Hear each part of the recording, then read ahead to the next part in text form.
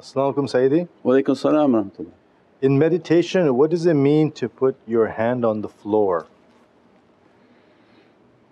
Yeah, in the meditation and then in the teachings of the meditation, we have our meditation book coming out soon inshaAllah, Timeless Reality, that has 2 years of question and answer. So it has like a complete encyclopedia of tafakkur. Everything is under this, the sun is in there for the tafakkur inshaAllah. And the importance is that all that is being taught is based on energy and how to bring in energy and how to push out our negative energy, because we're like a bus. We go on this earth filling with negativity. Well, how are we going to push out the negativity? So then you get a cup and you put in like I don't know, something that would colour it, and then you just keep pouring water and water and water until it pushes out all of the coloured water, because it overflows and just keeps flowing out, flowing out and flowing out until it becomes clearer, clearer, clearer, until you put out all of the dirtiness and all that's left is the cleanliness and the pureness. Well, that has to happen also with our energy. All day long we're going around and collecting negative energy, bad energy, all these different things. If we don't meditate and we don't breathe, we don't bring in positive energies and breathe the positive energy. Ask Allah that, I want to breathe in this positive energy, Ya Rabbi dress me from these energies. And the immensities of doing zikr and we're doing Ya Halim, Ya Halim or astaghfirullah, astaghfirullah, astaghfirullah. What happens with the energy reality of the soul? Its food and its powers in the recitation means you're energizing, and as you're energizing it's a positive light, a pure light, divine light. As a result you have to push out the negative light. So that negative is by the breath coming out, every time we inhale positive and exhale all the negativity, and the grounding. So that's why we said in the sunnah, and the secret of the sunnah is that when everything we're doing of a spiritual nature, this is our grounding. You don't have to touch the ground if you have a grounding device. But if you're meditating on the ground, then you keep one hand on the ground and one hand connected to make your connection. Why? So that the positive is coming and it's not just flowing, but you're creating a source for the energy that's negative to be pushed out. Because the nature of grounding is that the positive will come with such a force that it pushes out negativity, and you provide an ability for the negativity to be grounded back onto the earth and to leave. Allah ordered that already through your salah. So now look in our lives, how many times are we grounding? Why Allah ordered for us salah, and the pinnacle of salah is sujood. The height of salah is sujood. Why? Because it's the point in which your heart is the highest and that you are in complete submission to the Lord Most High, because He gave us the faculty of our head. He said, the head and your nafs, I know that you're using it too much, but for me I don't mind giving you, but you put that head down in my Divinely Presence and show to me your humbleness of being nothing. We are a nation in which our head is on the ground in the presence of our Lord. There's another nation, they stand up and they will never put their head down, and though they have gone astray. There's another nation that put a box from the ground onto their head because they didn't want to make sujood, and those are the nation that angered Allah. And the correct nation, the heavenly nation, God's kingdom coming, what kingdom coming? Is the kingdom that makes sujood. That we go down. When the Lord says, go down, we go down. And it's a sign of humility and immense grounding. You know, they put that box from the dunya because the whole philosophy was always to find some legal issues that you could manipulate. So they said, why we have to go on the ground? If it's the ground God really wants, we'll put the ground here.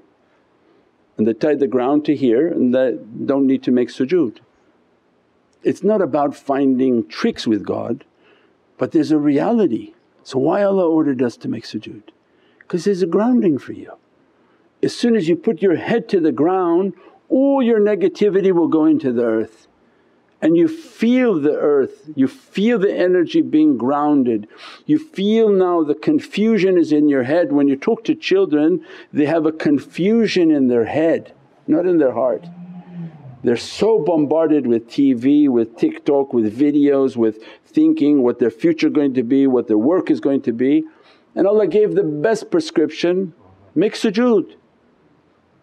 Tell your kids even they don't want to pray all the time, they're not fully all disciplined in their salah, he said, at least make sujood to take away the confusion now entering your head. All these waswas you have, all these concerns you have, go into prostration and ask your Lord that, Ya Rabbi, I'm closest to you. And many awliyaullah, all their visions are in prostration. As soon as they make their sujood, their reality appears to them in the mirror in that reflection. So it has an immense reality. They don't see it like this and the reality appearing. When Allah want to dress them with an energy and inspiration come into their heart, make sujood now. And they go into sujood, in the sujood their reality appears to them like looking into a mirror. Because you're closest to who your reality is in that association, that reality. So it has an immense reality. When you're making prostration, your reality is the reflection right there on the other side. It's not the earth that you're on. So there's immense reality that Allah made for us to make the prostration. So this is all energy. So look in our daily life with our cane is all energy. How to ground oneself of all the negativities. InshaAllah give us more and more understanding and its importance, inshaAllah. As-salamu alaykum Sayyidi. Wa alaykum as-salam wa rahmatullah. How to cope with dissatisfaction with oneself? How to cope with dissatisfaction of oneself. InshaAllah try to be satisfied with the love of the Divinely Presence. Means that from all these teachings, this is not to make somebody to become a depressed individual. This is to deflate the bad characteristics. We've given in other talks, you're the lottery winner, that you out of 500 million hajis, you came into the egg of your mom's womb. You were given the lottery, you were given the gift, you were given the supreme honour of an ability to come into existence. Out of 400, I don't know the 900 million people, all hajis, you came through. So if Allah didn't honour us already, that this immense honour of being given the ability to come into existence. So means Allah loves His creation and you were created for an immense purpose. Are you reaching it? So that's this teaching is to take us to God loves us, created with an immense secret. Are you reaching it or are you just sort of distracted by being one on this earth and you look to the Divine and there's nothing there.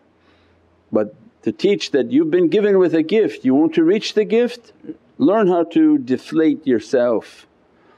And death is the great deflator. That's why Allah created death, because He wants everybody to reach this reality. But to be deflated in the grave is significantly more difficult than just deflating ourselves on earth. I'm nothing, Ya Rabbi, compared to whatever your supreme power, of course I'm nothing. I'm nothing, I want to be nothing, I'm satisfied with being nothing, my bad character to put it down. And then Allah's immensity, what we started tonight with, the immensity of Allah's power opens upon the servant.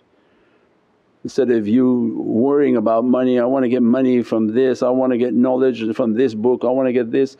Allah said, why you don't come to me? Be nothing in front of me, if my dress of oneness comes unto you, all the money in the world will flow to you. If my dress of Divinely Lights dress to you, knowledges will come to you that nobody can understand where they came from. Means why go to the lower source when you can go to the supreme source of everything? But that's people are not thinking like that. They think, oh no, going and becoming religious is you're not going to get anything, you're not going to do anything. It's completely incorrect. So where all the sciences came from? Came from all the religious awliya. They brought you algorithm that now you're all enjoying your phones from these awliya who are all Sufi, all darvish. Who brought you medicine? In Ibn Sina, came from all of these darvishes. They enlightened the whole earth and everybody benefiting from their realities, and they got it from the Supreme One. They didn't have to get it from any lower source, inshaAllah. As-salamu alaykum Sayyidi. Walaykum salam wa rahmatullah. Do we feel the energy of the blessings Allah bestows?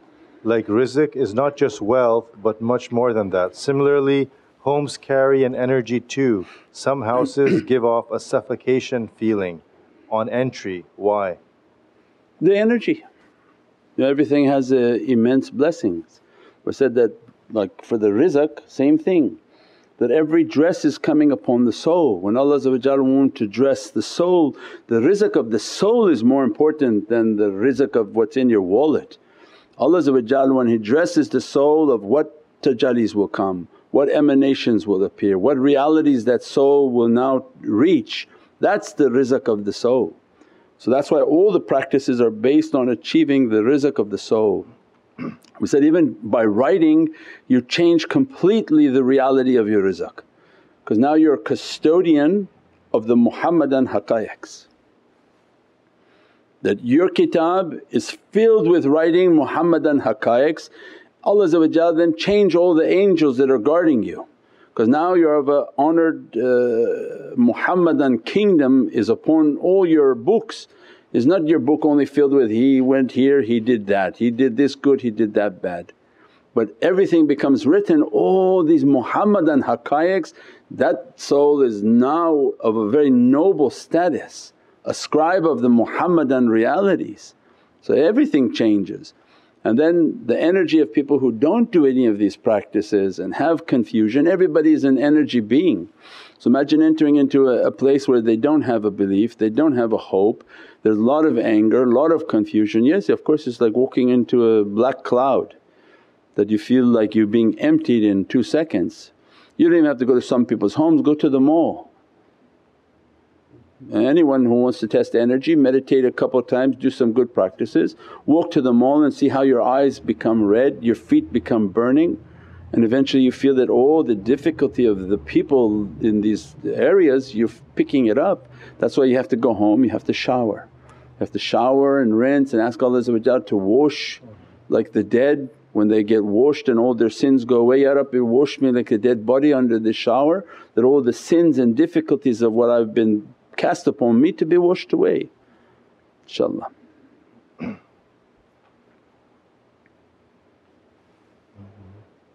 As-salamu alaykum Sayyidi. Walaykum salam. What is the reality of having portraits of family in the home, since the reality of keeping the shaykh's portraits are allowed and it brings blessings? The reality of photos, we have also a talk on that, so you go to nurmuhammad.com and you can type in pictures and photos. The difference of a drawing is something completely different, because you've made and fashioned something by your hand. The photo is a replication of what Allah has created. So that has its own reality and a soul attached to it, and there's many different realities based on that. So pious people, when you keep their photo, as soon as you look at them their soul is present. You don't even have to ask madad. As soon as you look at pious people, your soul already asks for the madad, just your nafs doesn't. Your soul asks, who's this? And immediately that soul appears at faster than the speed of thought. And that's why people who have bad character, they burn by that. So the minute they look at it, madad came and the shaitans on that person got burned, and they said, take that photo down. That's the logic. If it didn't bother them they wouldn't be saying that. If you had a photo of an elephant with 5 hands, they say, it's so beautiful, what is this? Because their devils are happy with it.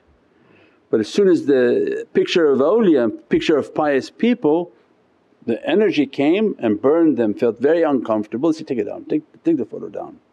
But yet they watch TV, they have newspapers, they have every other photo that's completely forbidden, because these people are exposing themselves, but that shaitan has no problem with. encourages it. But that's the proof is always by the law of opposite. How those are okay and not being confiscated and talked about, but all of a sudden the pious person is agitating everybody in the house. That's when you know the power of what's going on. Same time, people whom have bad backgrounds, when you bring their photo you bring all of the badness into your environment. Yeah. So if they were big drinkers and smokers, you bring their photos, you start to smell all their activities because all of whom they are is coming now. And you think they're going into the grave like roses, or they're going with those characteristics into the grave. And as a result they walk that reality with that fragrance. They smell like their alcohol, they smell like their cigarettes, they smell like who they are and what they were doing. And that's why then people can start to smell cigarettes and alcohol in their home, they smell things that are not right because of those pictures that enter into the home. So there's many different realities. That's why don't post pictures of your children ever online anywhere, because people with bad eyes, bad energy, bad wants and desires, their nazar can go and people are capable of doing things with their eyes and with their soul. So these are all protection. We have one post online, instead of Facebook it's called Death Book, and that was I think the talk on the face. And the purpose of why shaitan is putting out the face and putting people's faces everywhere was to cross-contaminate people. So this is a process of cross-contaminating. When shaitanic systems want faces out, why? So that he can cross-contaminate it. Those whom are good, he wants his bad ones to look at them, keep looking at them to make them sick until everything becomes cross-contaminated. InshaAllah. As-salamu alaykum Sayyidi. Wa alaykum as-salam wa rahmatullah. In a panic situation, how can we get immediate help or get satisfied by heart? Should we recite madad? Please forgive our ignorance. In a panic situation? Yeah, inshaAllah you make madad anytime and you get used to making madad. They said like a fireman, that when you train with it, then your heart is always quick to make your madad, visualize your shaykh, ask it to be present, and then you begin to make your salawats, your zikr and everything that's necessary. But if it's a situation in which you need 911 like emergency or you need to go to a doctor, immediately seek medical attention. If you have a phone number when you call somewhere and that says, if this is an emergency please hang up the phone and go to the hospital right now. This is not, so people text like, this is emergency, they email the help me, urgent, that's exactly the one that nobody will answer because you're using it for the wrong way. We are not an urgent service and this is not a ambulance service. So you have to text when everything is good, you not text, you email when everything is peaceful, good, you want to train. So this is that's very careful. If you need medical attention people go to get a doctor, you need police protection you go to the police. But if you want to learn spirituality there should be never a situation that's dramatically urgent like that. Yeah. As-salamu alaykum Sayyidi. Alaykum as-salam wa rahmatullah.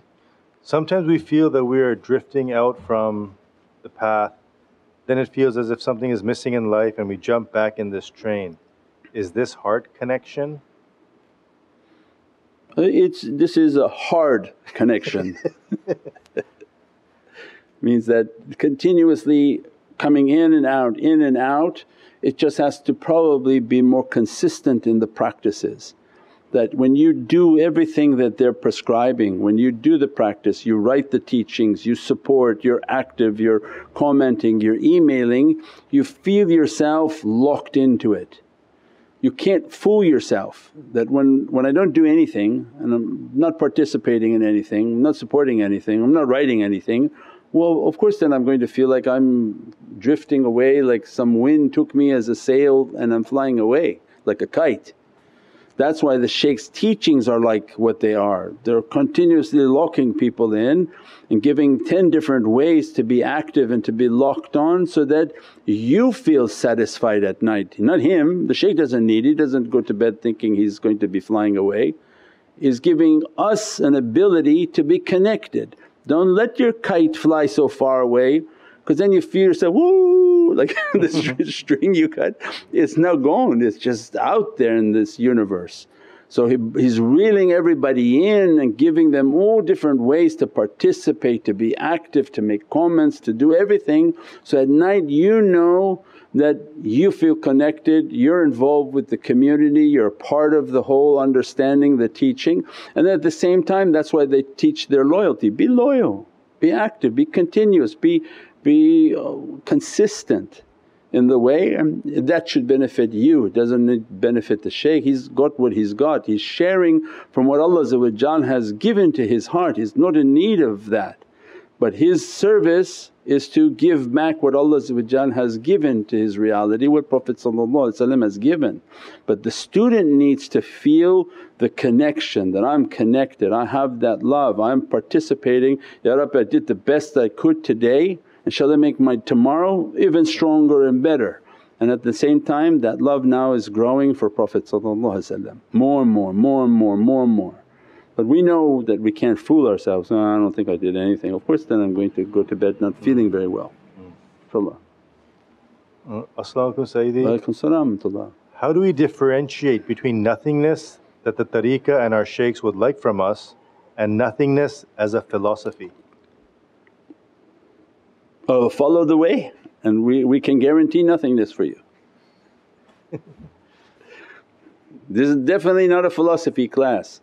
You can ask the other people who are online. The ones whom are following, taking notes and active, immediately their lives are in testing. And you'll get all sorts of testings from every type of direction. And you have to be from those whom are training to be sabireen. Everyone going to agitate you, everyone going to aggravate you, everyone's going to fight with you. There's not going to be a moment of peace, right? That's the way Allah wants it. So Mawlana used to describe that they're all like rocks for me.